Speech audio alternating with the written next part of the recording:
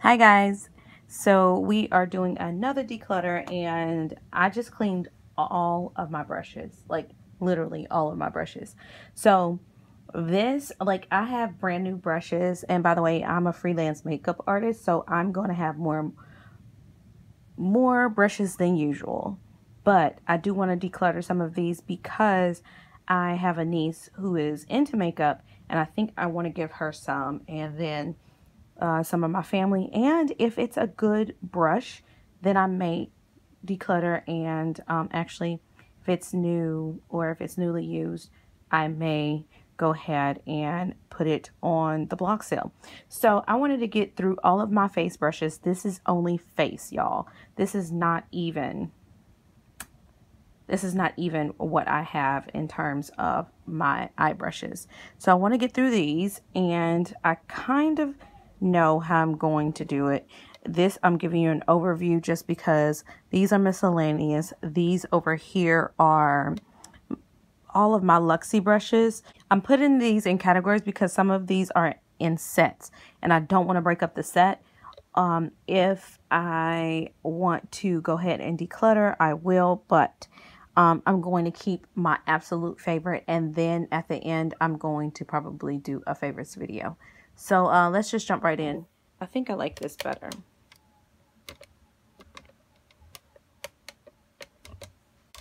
I think so.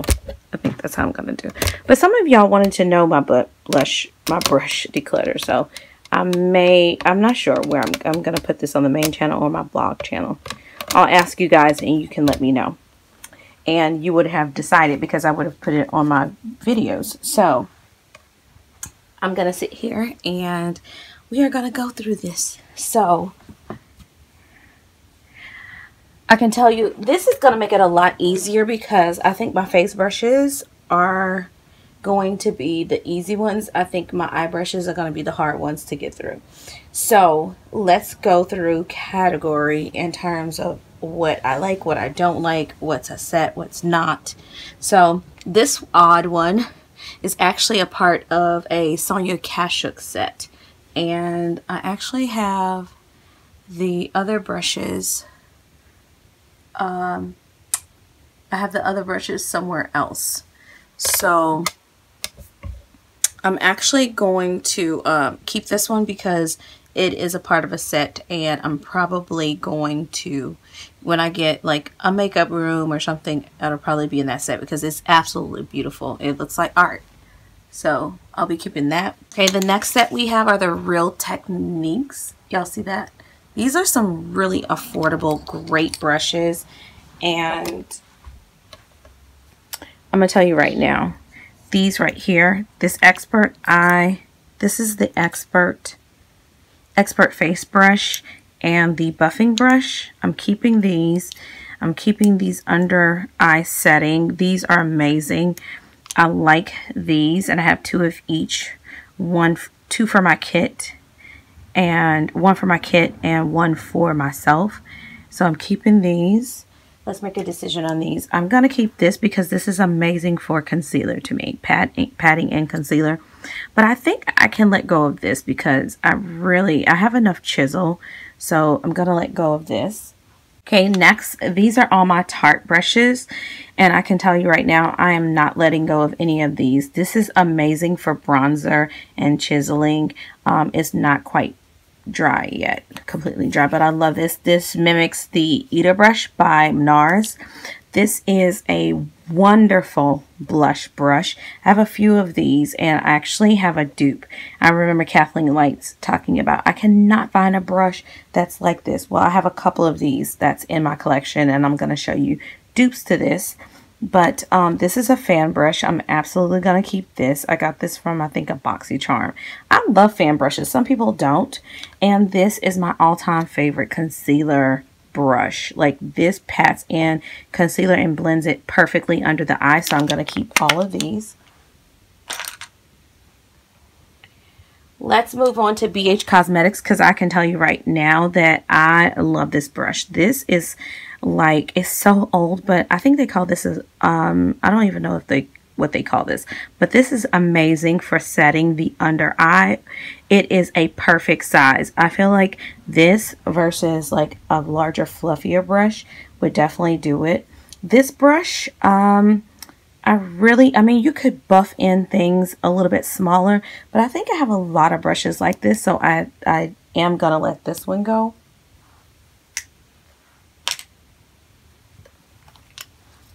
Okay, so the next brushes, these are crown brushes. This one I got from a BoxyCharm, this a large fan brush. I absolutely love it. It is a dream for bronzer or contour. I love it. I love brushes like this too because you can apply blush really well, and this is a fan brush. Now, I am going to keep these two, and I'm going to let it go of these two. These are pretty old, and I think that's how I'm going to do it. So I'm going to let go of these and keep these two. Okay, so moving on to Royal and Langnickel, you can see that I've already used this one. That is amazing for carving out or chiseling, so I'm going to keep this one. I'm actually going to keep all of these. This is a part of a set that goes into my, this is an amazing brush, and these are super soft. Oh my goodness, I'm going to keep all of these.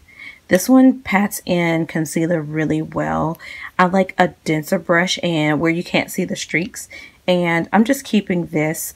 This one is a really good blush brush.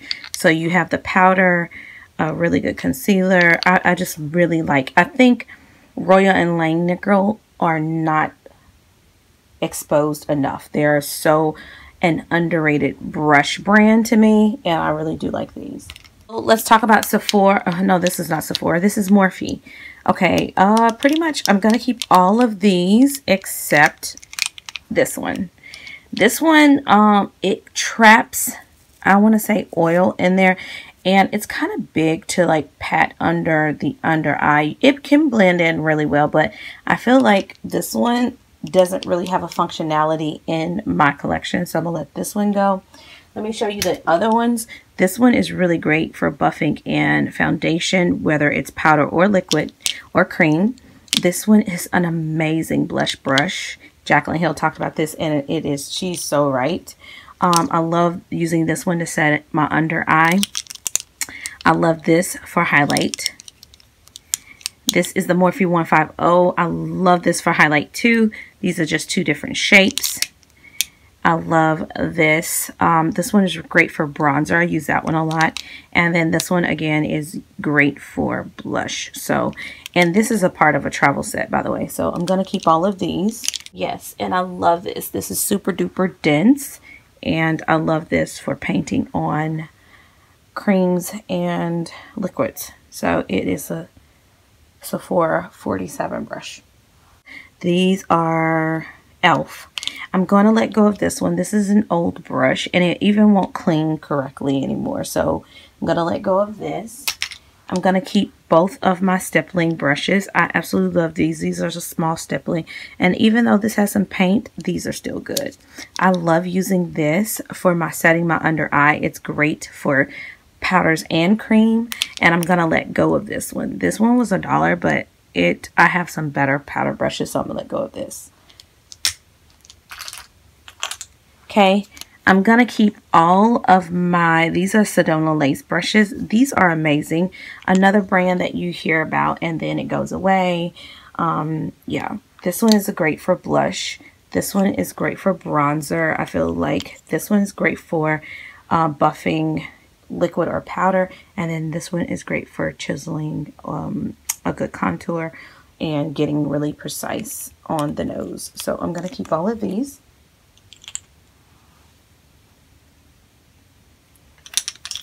I am going to keep all of my NYX Pro brushes. This one I used today, I fell back in love with this one. This is amazing for bronzer.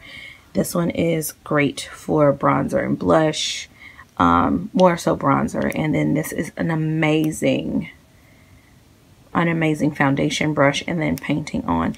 These are great for mask, by the way. If you can't figure out what to do with these are great for masks. So I'm going to keep these. These are like those artiste dupes. I am going to keep these two, the two larger ones. I really do enjoy these. I'm gonna let go of this this brush. It's the reason why it looks like this is because it's not completely dry too, so it's nothing wrong with it, but I'm gonna keep these two. This is a brush I got from BoxyCharm. I love it. I have the lid up top, but I love it because you can use it as a powder brush, you can shorten it and use it as a blush brush, or you can use it, you know, to buff out concealer or something. So I'm gonna keep this because this is great for travel. Oh, this is another crown brush, but I'm keeping that because I love dense brushes like that. So much functionality, and I love that this has a little handle where you can hold it like that. And yeah, love crown. This is my fan brush by MAC. I'm going to keep this. Love this. I'll usually keep my fan brushes because I rather use a lighter hand than a heavier one, so I'll keep those. Let's go through these Luxie brushes because 9 times out of 10 I'm gonna keep them. This is a slanted, like an angle. This is called the flat angled blender. Keeping that one. This is the round top blender. Gonna keep this one. Love that. Let's see, any more blending? Yes, this is the 534. This is the angled top buffer. Keeping that one. Love this one. This is the Pro Precision Face. That one presses powder into the or liquids into the skin perfectly. This one is the Precision Angle Contour. Keeping that one. These are amazing for setting the under eye. These are the Luxie Precision Foundation. You can blend foundation and use those too, but I'm keeping these for sure. That's another one of those. I keep it. Now, remember I told you that I had a dupe to those Tarte blush brushes. These are it. These are the Pro Precision Tapered Brush. And so I love these. There's no way I'm parting with these. These are some of my favorite for applying blush and even highlight. You can dual for that. So love that. Now let me see. Okay, so these are both for blush. So I'm going to keep both of these. This one's a little bit more fluffier. I don't know what happened, but it's okay. Gonna keep these. As a matter of fact, I'm gonna end up keeping all of these because I love this powder brush. These are 2 more to set the under eye. This one's a little bit more tapered. You can see that has a point. And then this one is really good for blush too, but it's a tapered highlighter.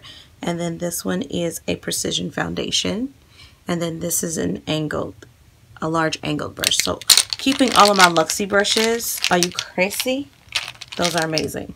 Keeping my IT Cosmetics, this is the Heavenly Luxe Airbrush Powder and Bronzer Brush. Amazing. I love big brushes like this, so keeping that. Let's move on to miscellaneous. Now, let's talk about the one that I said in a previous video that I hated because I did a first impression and I realized then that I should give this one a second chance. This one rotates. It's by Doll 10, and I want to give this another chance.